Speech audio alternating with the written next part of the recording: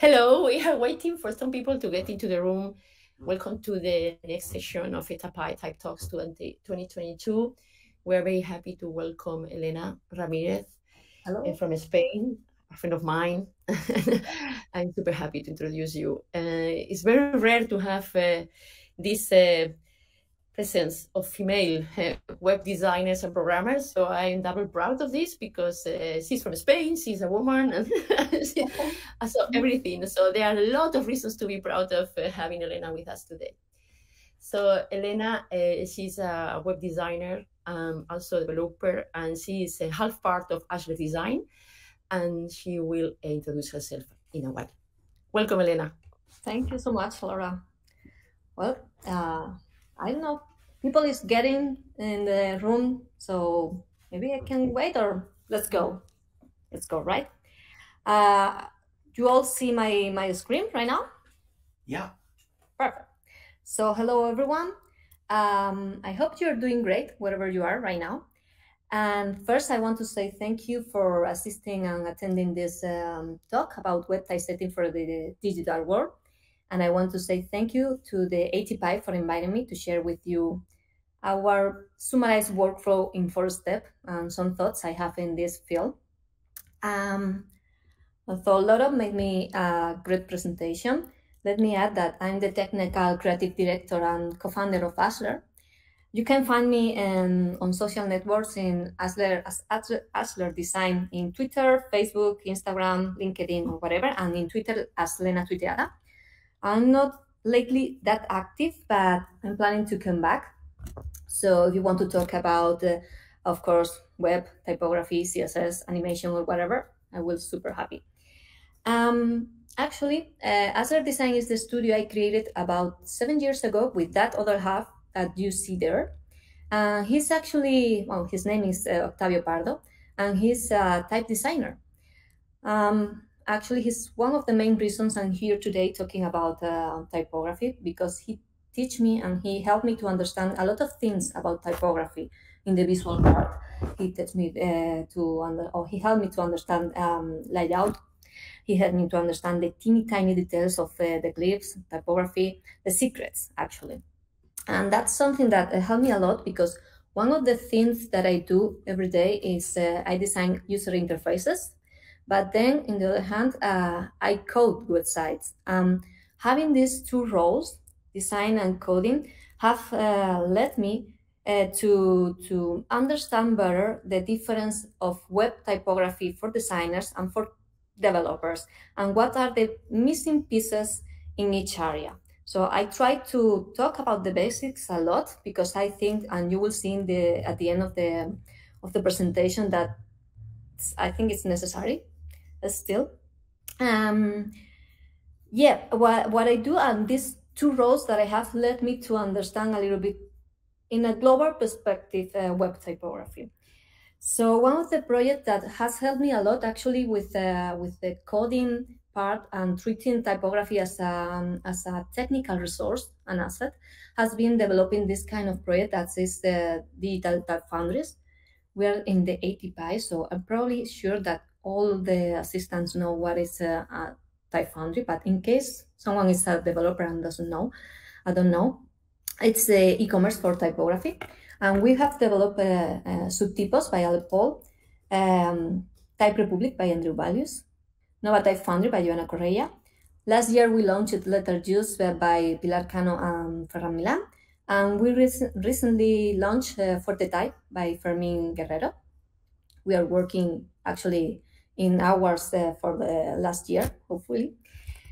And of course, in all these kind of projects, we use a lot of typography, but we do it with all our projects. And sometimes, actually, we can get more creative, and we have projects that make a lot of fun for us, because if you want, you can check this in your own devices. This is a project where we have a lot of freedom to play with typography. And in this kind of projects, we like to create some effects like this one.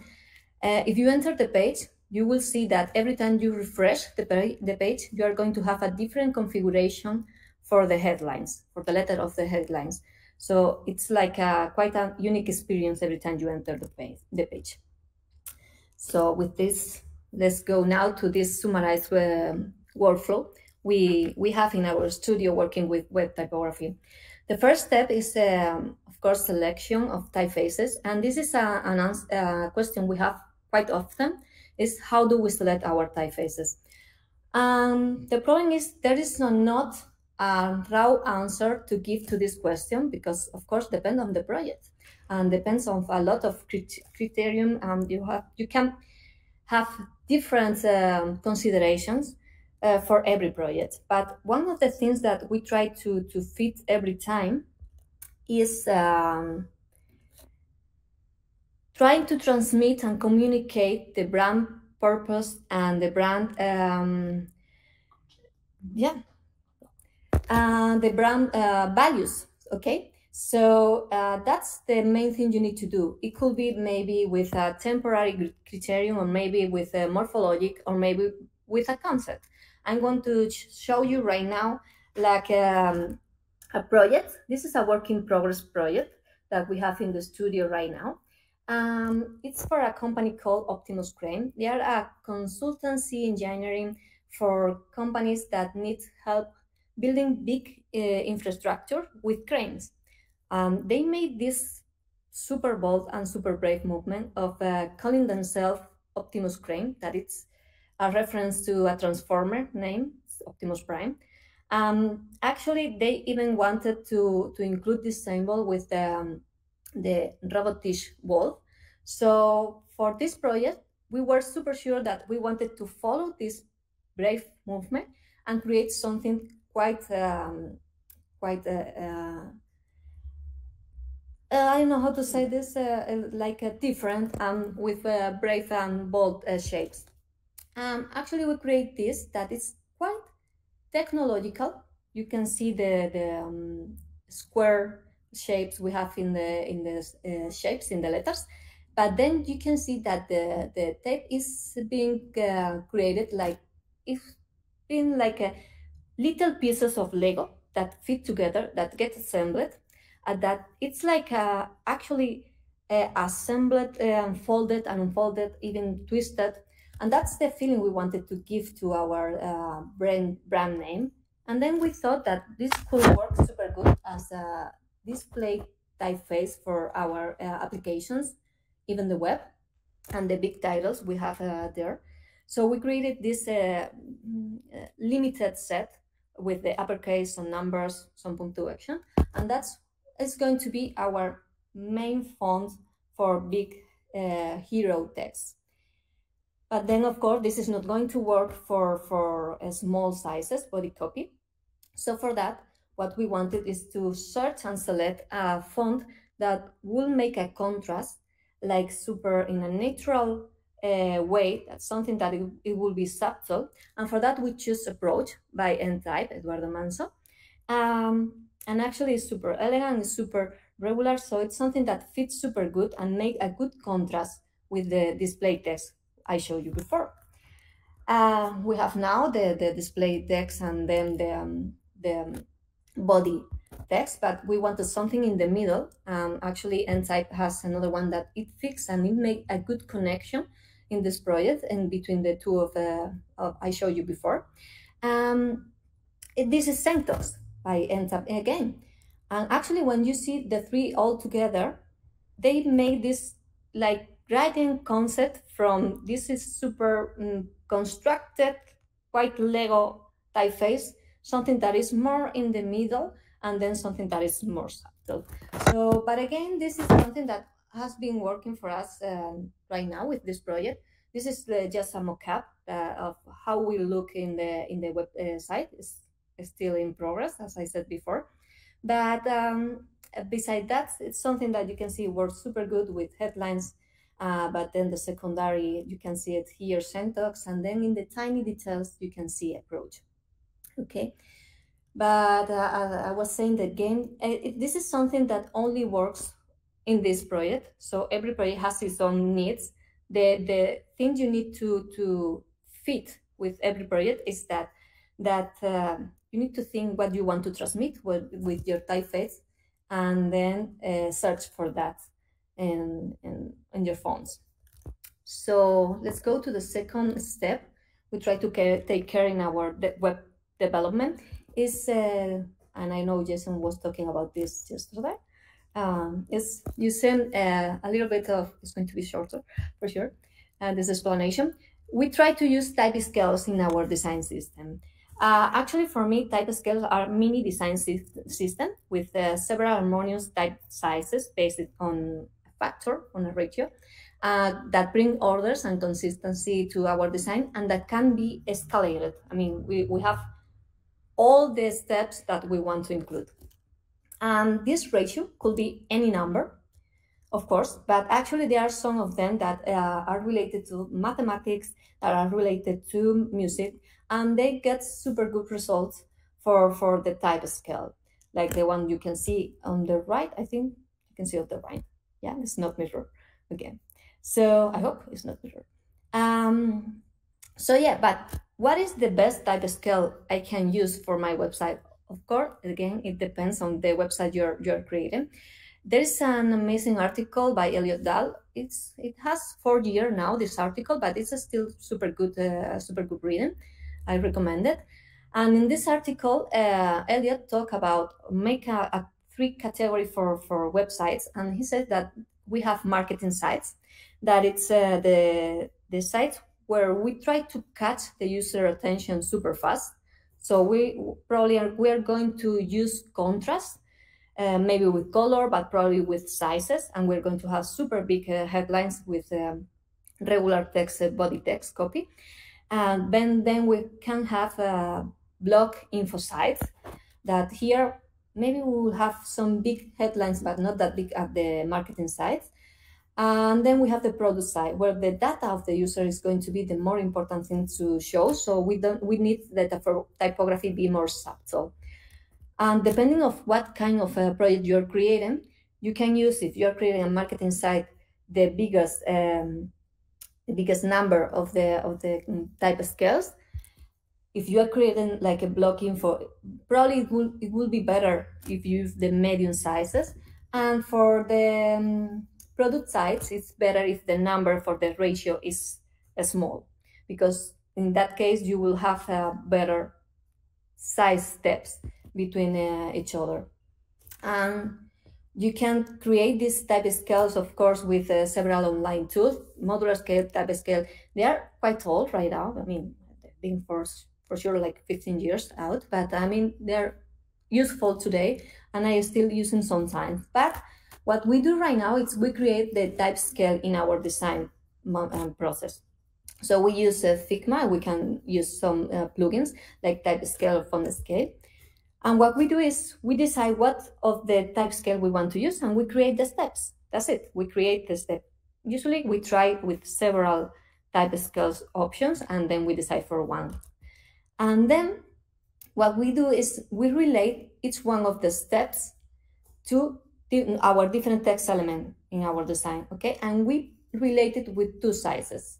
We do this because, as Jason talked yesterday, and there is another talk about talking about this, we use responsive typography. So we need to have a small size for screen devices like mobile, and a big size for big screen desktop, okay? So we create all of this in our design file, and then we will go to the coding part. This is our 3rd step. We go to coding, and we will talk about units and accessibility. So for getting our scale into code, what we use is the CSS function clamp. Again, it's been talked during this tech talks several times.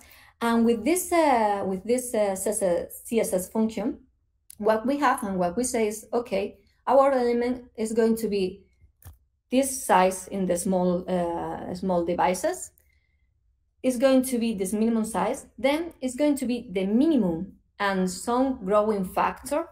I'll explain later why we use the minimum in the middle. And then we have the maximum size for our element. Okay, and this rule, this CSS rule, is something that we have in all our text element in our code. With that code and some boilerplate we have in boilerplate file we reuse every time in our projects, where we have some type scales available predefined and some scale step available too. What we need to do in every project is just saying the scale we want and the minimum and maximum sizes for each element. So just the right part is the part we need to create for every project. The left part and this code before has been reused from project to project. It's like making quite easy the connection between design and coding part. And I'm talking a lot about font sizes. Before I continue, I would like to talk about units and accessibility, because for me, the main point here is that designers and developers should use different units for web typesetting. Because when you're a designer and you use this kind of programs, Figma, Sketch, Adobe, you are working with pixels. I mean, I'm working with pixels when I work with these programs. Even if they are not putting there the pixel unit reference, they are like they are pixels. The problem is that pixel is what we call an absolute unit, and it's not a good unit for setting font sizes, okay? Because they are related to the physical world, to the physical measure. We can have centimeters in CSS, we could use it, but it's not, for a string, it's not the right unit to use. It could be good if we are creating a CSS for printing, for example, it will be amazing, but not in this case. For a string, we have what we call relative units. And these relative units are relative to another lens that can be the font. And here we have the unit M, that is the font size of the font, of the element, the typeface. We have the X unit, that is relative to the X height of the element. Then we have the CH. This unit is super useful, well, it's based on the zero width glyph, and it's super useful for limiting the line length of our paragraphs or our text. And rem is it's quite similar to M. And then we have the relative units relative to the viewport. Okay, and this is actually what we use for creating the responsive type in our websites. They are super useful too, but it has some limitation that I show you now. So what is the best choice for font typesetting? The right choice should be M or rem. And actually, they are converted by the browser to 16 pixels. If you are wondering right now, like, okay, what is the point of using relative units M or rem if the browser is going to convert it to pixels? What is the point of not using pixels from the beginning? Well, the reason is that if we use pixels, we're going to mess with accessibility. Let me show you this quick sample I created. You can see here that there are two blocks of text. They look exactly the same. The only difference that they have is that left one is created with pixels and the right one is created with relative units, in this case, rem. And at first sight, as I said, exactly the same. If we use the zoom, they behave exactly the same too. But there is another functionality, another feature in the browser that allows users to change the default font size of the browser. So I told you before that one M and one rem is 16 pixels, but this is something we can change in our browser for accessibility users. And this is something that is super good for people with visual impairments.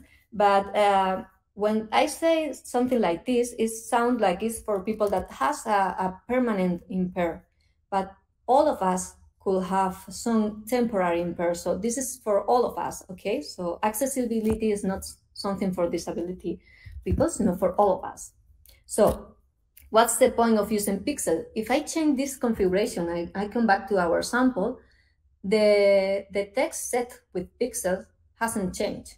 It has remained with the same configuration as before. So we have prevented that the people with special needs, temporary or permanent, can change and adjust the text to their configuration, because that's what happened with the RAM with the RAM typography set. As you can see, has grown based on the new typography default size. Okay, so this is the main reason we shouldn't use pixels in our web typefaces, at least for font sizing. Okay.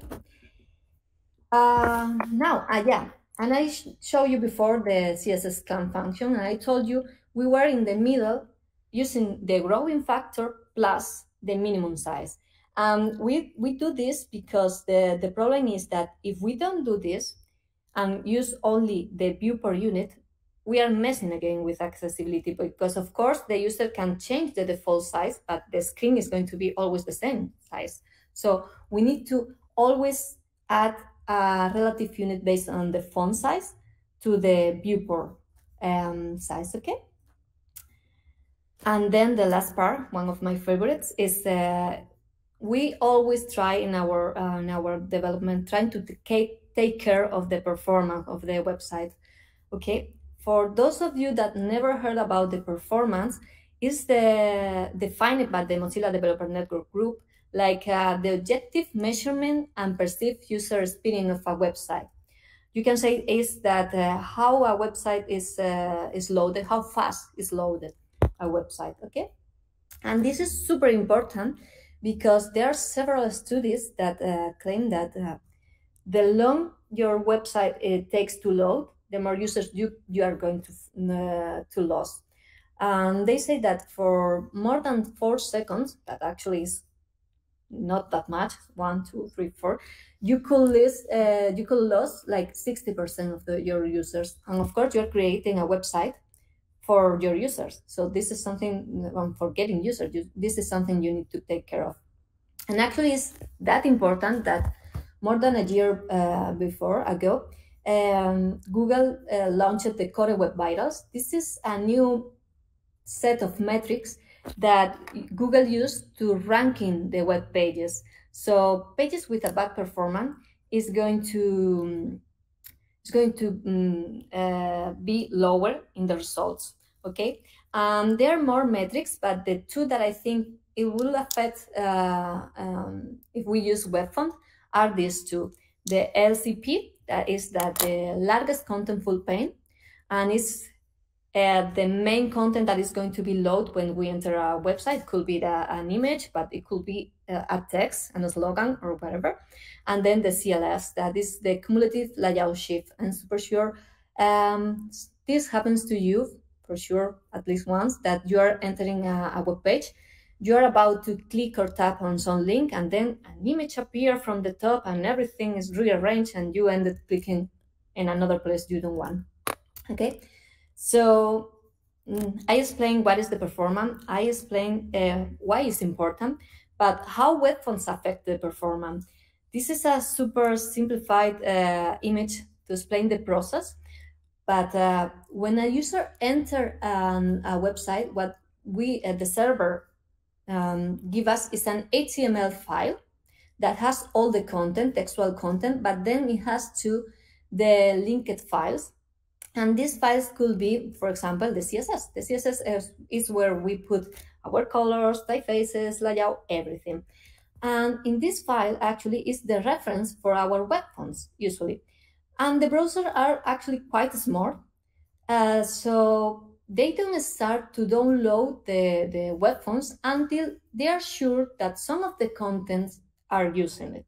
So since a user try to get our website until we have the web font ready, we have a time of waiting here that of course is not fixed, depends on a lot of things. It's like the speed connection of the server, the data connection of the user, the font file, the font size of our files, and so on. So the problem is that we have this waiting time here, and what is happening in our website during this time? Well, it could be happening 2 things. It could be happening that we don't show anything of our text until I have my web font, and that's what we call void, flash of invisible text. What it could be happening is like, okay, I have and we have fonts in our devices, mobile, desktop, or whatever. So I can show a fallback font and then switching when I have my web font. This is what we call FOT, flash of unstyled text. Okay, so we can do both of these things, but we are impacting the performance in this way, because if we do void, that is not recommended at all, we are hiding our main content, so we are hitting the performance. But then with the switching, showing the fallback and switching to our web font when we are ready, we are creating a little bit of cumulative layout shift, but it's better. Actually, for user experience, it's better, this option. So always try to show the fallback font. And I told you before that we need to wait until the CSS, the browser, analyze the CSS and we have our files. But actually, there are several things that we can do to improve a little bit the performance. The first one, or one of them, is we can preload our files. We can say to the browser, okay, come on, guy, trust me, I'm going to need these files. So don't wait until you have the CSS. I'm going to need it. Start loading after you start with the HTML file. So we can use the preload, say what is the file we want to preload, and we will have a little improvement in our performance. And then another thing that we'll be able to do in the future, I'm super excited with this CSS property, but sadly it's not available in all the browsers, it's just available in Firefox, is this property called size adjust. And with this property, we will be able to equalize all the X height of our fonts, fallback and web font that we are going to use. So the color and the texture of the text box is going to be pretty similar. So the switching jump is going to be smaller. So I'm crossing my fingers to get this soon enough in the browsers, and we will be able to do it in the future. And finally, this is actually more than a request, actually, to type designers and type foundries.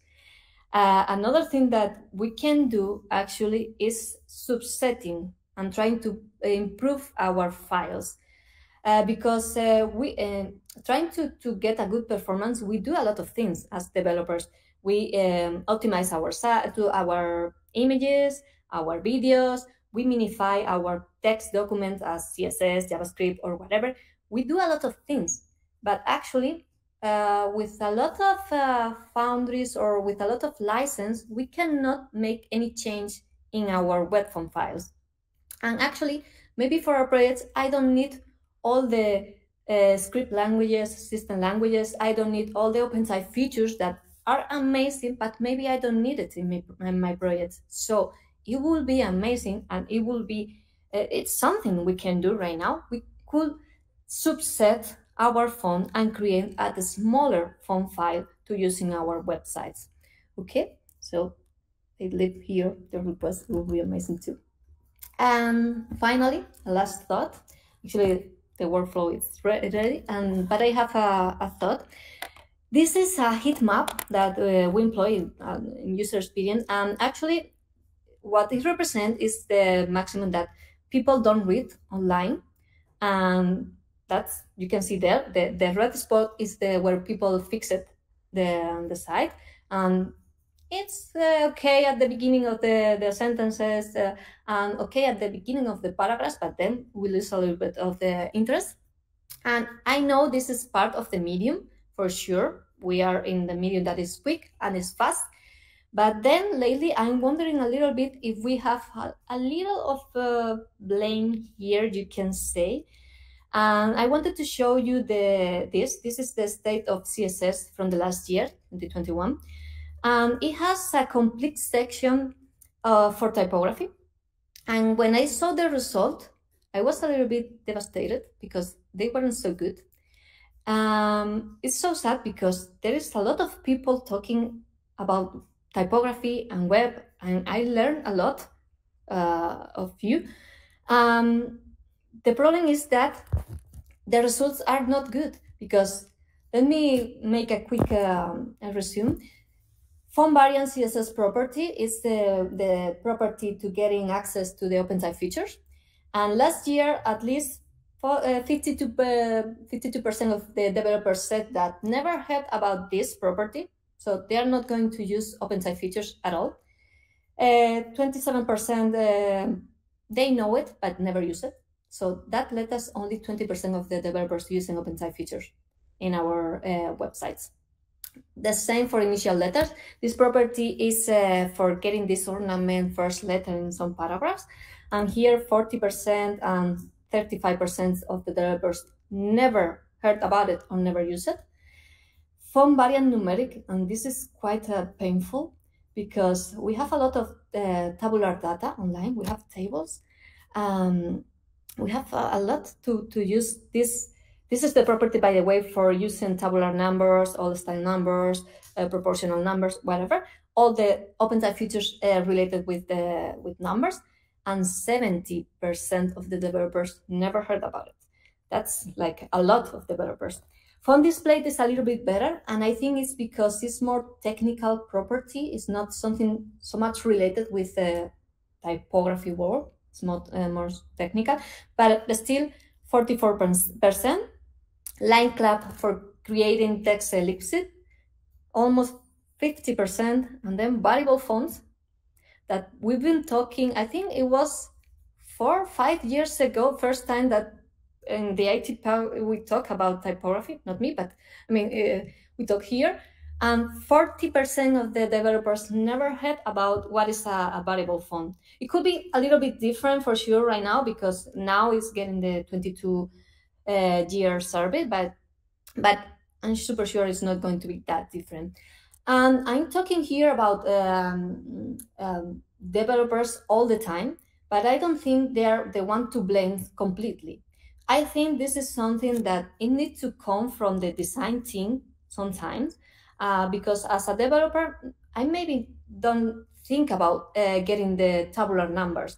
But if the design team tell me, okay, we have this table, we have this number with these ciphers, and we need to show you in the best possible way, please activate OpenType features. So we need more communication between, and that's what we like to do. And this is the reason that I keep talking about the basics, because these results are not so good for me, at least. So this is the reason I think we should keep talking about the difference in the web typography world for designers and for developers, and get sweet point in the middle.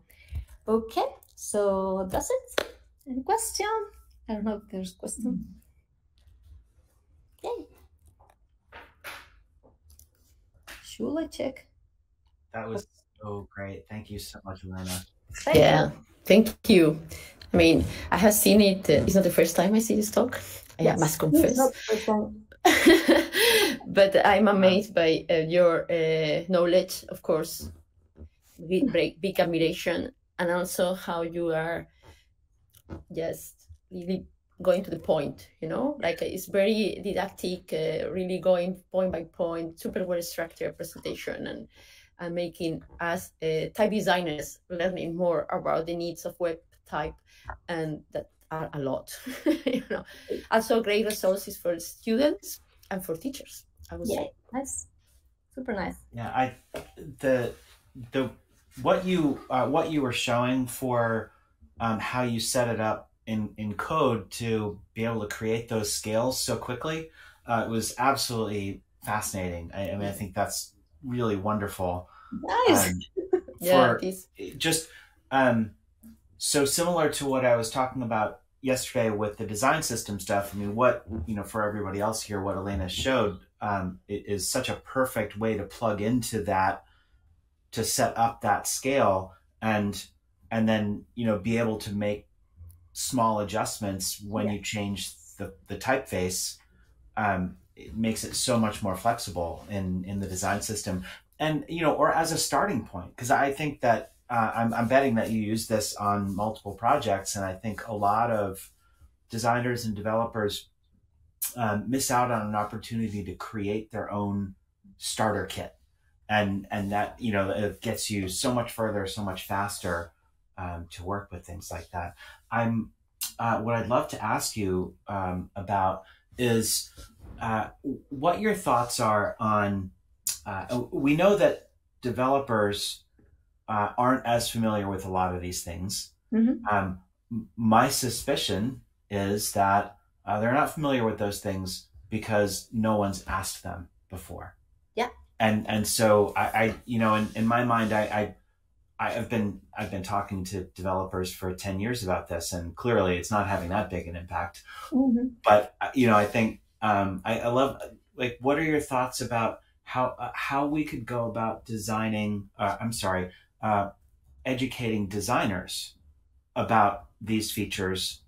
When there's a disconnect between graphic design and UI design, I think that's kind of our biggest problem.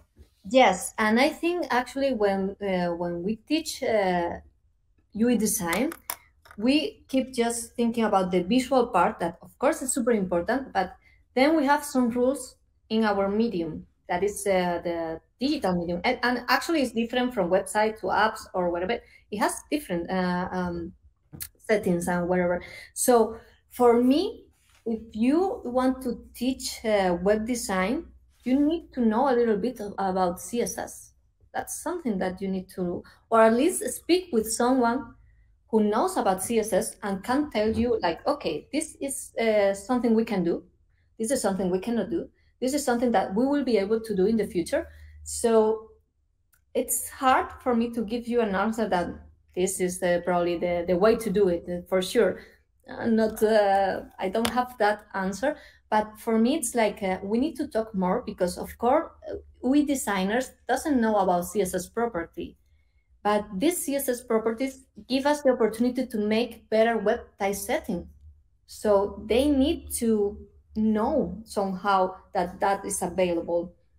So I don't know, maybe we need to create an right in the middle role profile, that it's like, okay, I'm going to tell you to this part, to the designers, the things that you don't know, and then to the developers, the things that you don't know. Because I remember first time I gave the talk, I talked about the OpenType features, and I remember a colleague and a super recognized developer asking me, but that's inside the typefaces I'm using?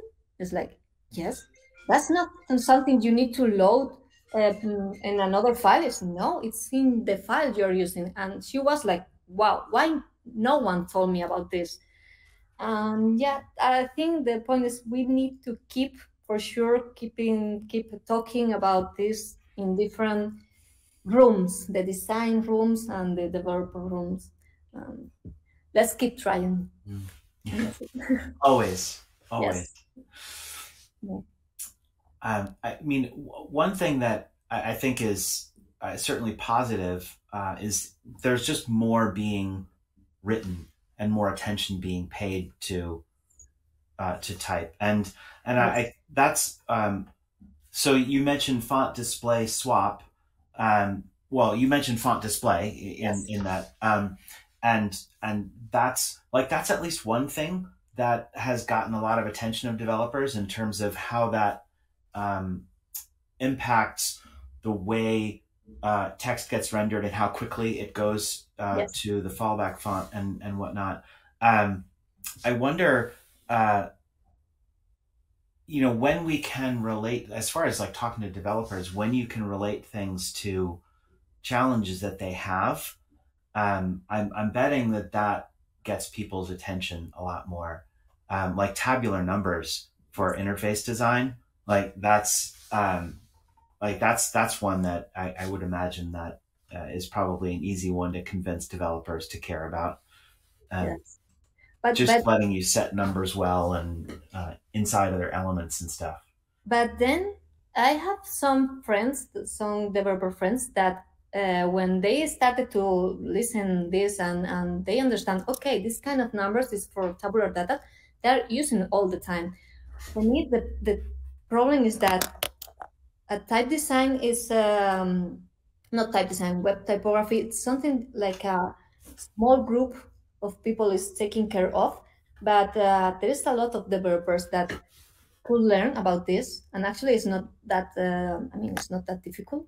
It's just they're taking care about, as you said, another things, another technical parts, and this is something visual, so they don't think this part of their job.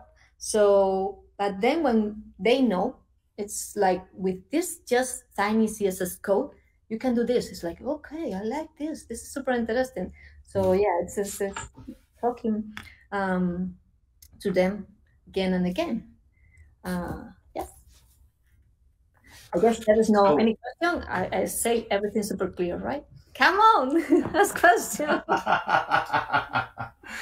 I'm feeling brave today. Here's actually this is a great question. You know, in terms of subsetting. So let's assume that you have gotten permission from the type designer or the vendor to subset the font. I mean, that's a whole other question for us to ask. But in terms of your choice about subsetting, what do you typically go to in terms of like a character set to subset to, and how big a difference does that make in your experience? Actually, it makes a lot. I mean, it could make a lot because, of course, as I told before, it's like a good typeface. It has a support for several languages, and it has a lot of open type features. But then somehow imagine, I showed you at the beginning the project for L'Atelier. And L'Atelier is a small bakery in Pamplona that only sells to Pamplona, because you need to go to the physical store to pick the order. So I'm super sure in that project that I'm not going to use Cyrillic, or I'm not going to use a lot of open type features, or maybe arrows, or maybe. So the point is, first, of course, trying to see what you're going to use in your project. Probably don't go too far cutting and getting everything else. Like, okay, I'm not going to use the, I don't know, the slash bar. Maybe you will do in the future, so don't go too far. But you have a super good. I only do this with the font files that I know I have permission. Maybe for the foundries or for our own typefaces. The impact in the file size is quite big. You could have like I don't know, 80% of the reduced. Again, it depends on the project of what you're doing, but you can have a significant amount of decrease in the font file, and that's super good. As I said, we optimize everything, or we try to optimize everything. So why don't do the same with?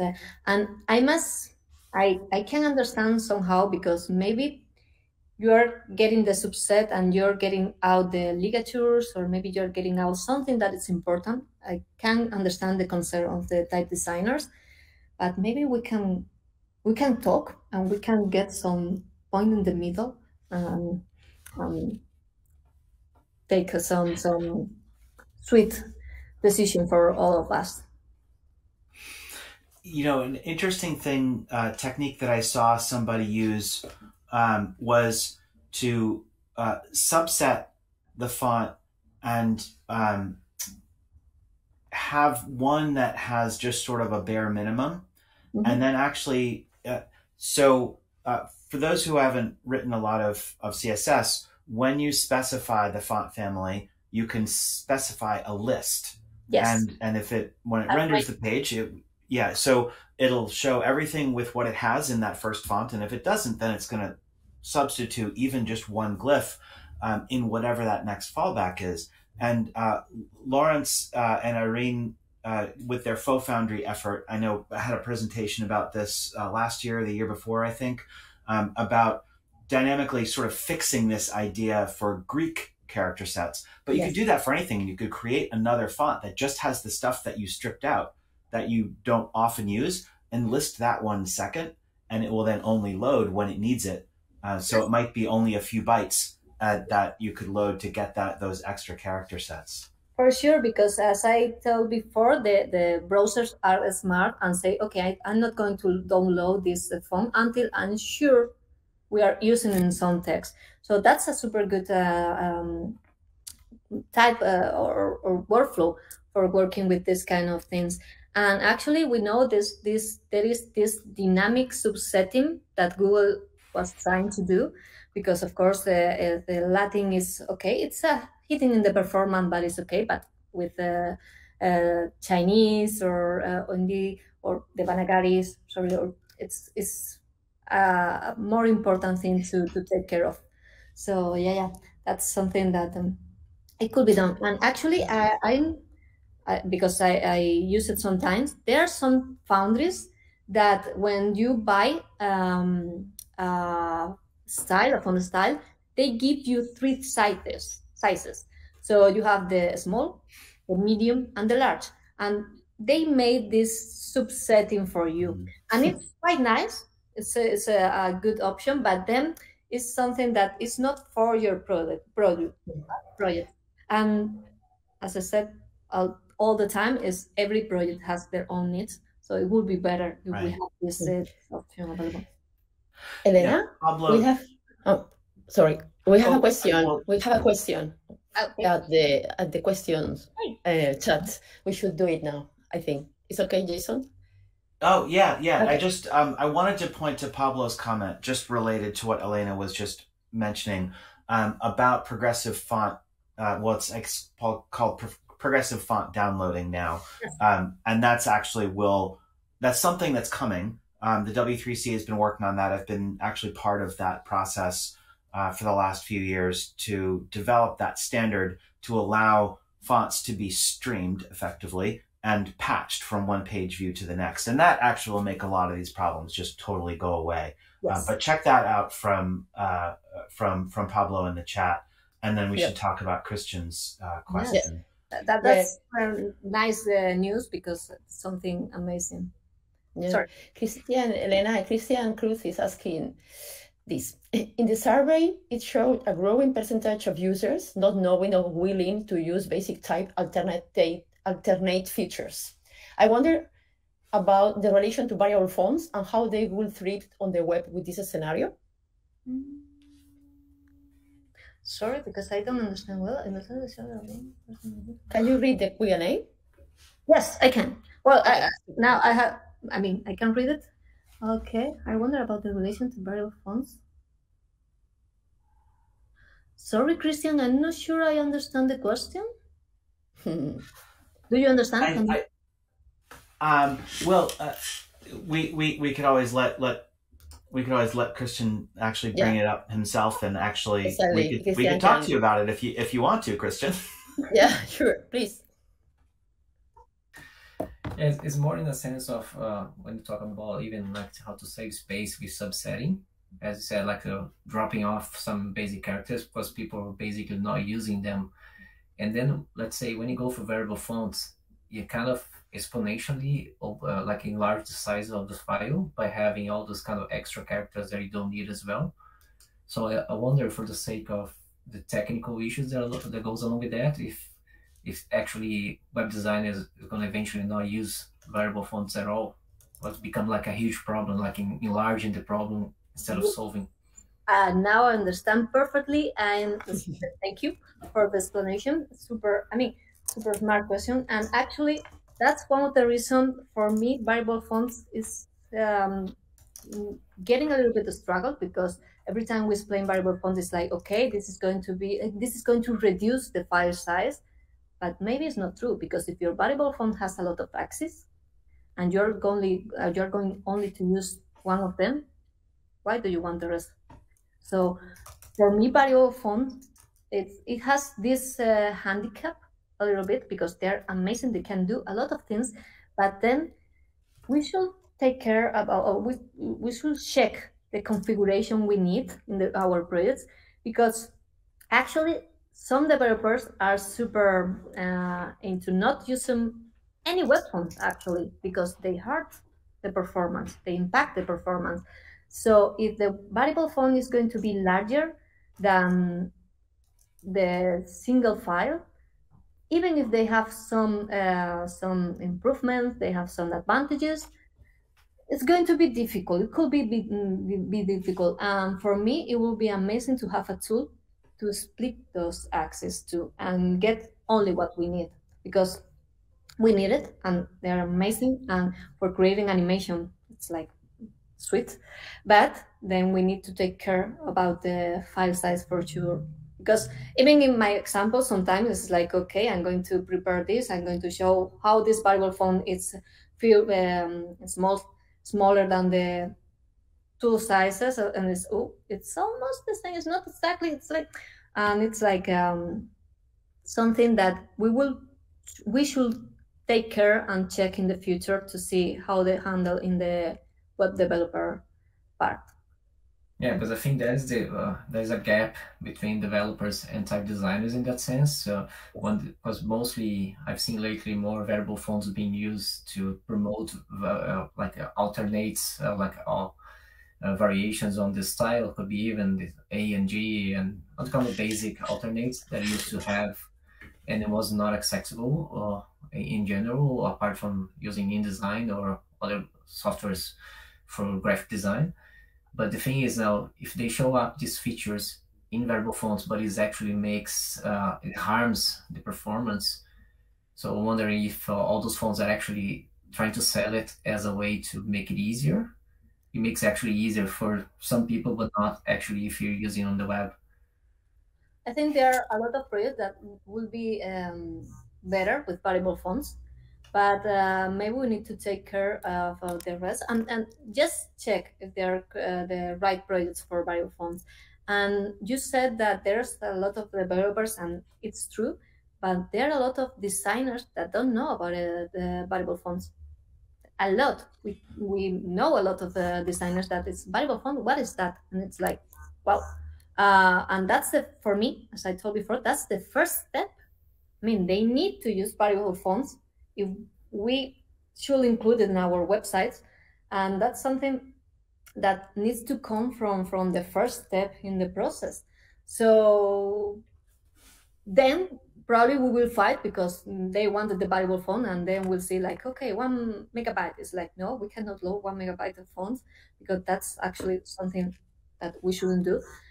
And I hope, as there are some tools for creating subsetting to non-variable fonts, I think there are other tools, and it will create another tools to actually, for the API of Google is super good for this. I think you can select what part of the axis you want from this range. I mean, this range from this number to this number. They have made it a super good work with the API for the Google fonts actually. And I think they cover pretty good, but that's something we need to the rest of the web fonts. That's a tool we need to include for our small type foundries and the rest of the web world, web type. Yeah, that's definitely, that's somebody else had been asking. I think it was Guillaume was asking about this in the chat about how Adobe's handling font subsetting. And the truth is, Adobe and Monotype and Google have all come up with their own solutions for that to handle it dynamically, and that's why we needed a standard. And really, once that comes about, then the need to subset by axis or anything else sort of goes away, because it will only download the glyphs that it needs to render the page that you're looking at, regardless of what the source file is. So that's an interesting future. We're not really quite there yet, but it is really interesting that Google, the Google Fonts team, has really figured out a great solution for splitting out axes, giving a subset of that range, and all of those things. But it's not as easy to discover in the Google Fonts interface. So designers who are using the Google Fonts interface aren't necessarily seeing what they can do. And so again, like, we have this disconnect of designers need to know that it's there so they can play around with it and see what they can do. And then developers can then use the API or other tools to do it.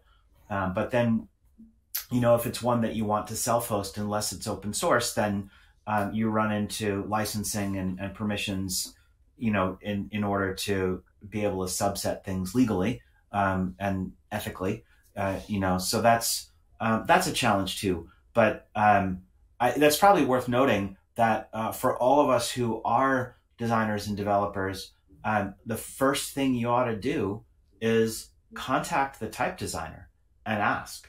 Because more often than not, they will be more than happy to help either provide a subset, or if you can show them that you're doing it responsibly, then I've had others that are willing to let me go about it and use font tools or something and create exactly the subset that we need. Yes. Slice. Interesting. Yeah.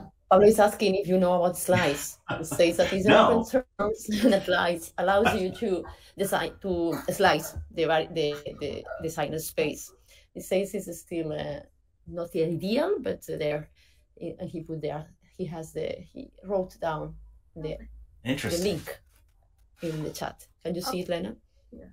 No, I was in the question. Okay. Now I'm reading this. Yeah. Sorry. Well, I know that we're starting to run low on time. Yes. Anybody have any other questions that you want? I mean, clearly we could be happy sitting here chatting about this all day long. Elena, this has been a joy. Thank you. This thing. Actually, if you want to talk in the future, just as I told you before, contact me in social media. I'm kind of a geek now with typography, so I will be super happy. We should do a seminar devoted to this, to clients, web developers, site designers. I think it would be very nice if we narrow things, because this is so big and so actually necessary and actual, because everything's going on screens, and so I think we could we take note about this, and we could think about organizing a specific seminar about that. It could be quite nice. Or eventually in our future ATypI Paris, we could take a slice of the program and put this there. What I love about that idea is actually if we start this whole process with the type designers themselves and talk to them about what's possible on the web. I think a lot of type designers don't even necessarily know how much typesetting we can do. But I think it's a wonderful idea to actually start at that end of the process with type designers and type users, and then let it sort of flow and look at ways that we could just create more discoverable ways for people to know what they can do with the typeface. Yeah, absolutely. Oh, really, really great presentation. Thank you, Elena. Yeah. Much. Thanks so much. Bye bye. Hey. The type designer. Yeah. Okay. We can always, there's also the Hangout group, as you know. I mean, people can keep on the conversation there. Normally, we recommend you, Elena, to go there in case that any questions are not solved. But in this case, everything is answered. So you can go to the chat room anytime if you want, just to meet other people. Perfect. Thank you so much. Okay. Thank you. See you soon. Bye-bye.